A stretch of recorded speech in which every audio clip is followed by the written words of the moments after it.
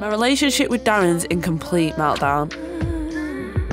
I want Zania to grow up with two parents that are happy, that can speak to each other on a happy level, not growing up in a war zone.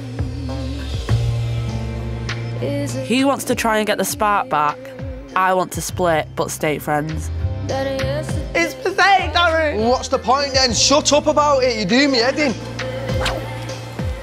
My mum's come round to help because we need to sort this for Zania's sake. Right, what's going to happen now? What can happen?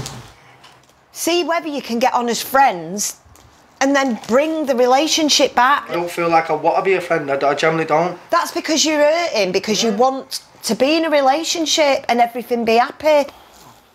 I've had 3 children, right?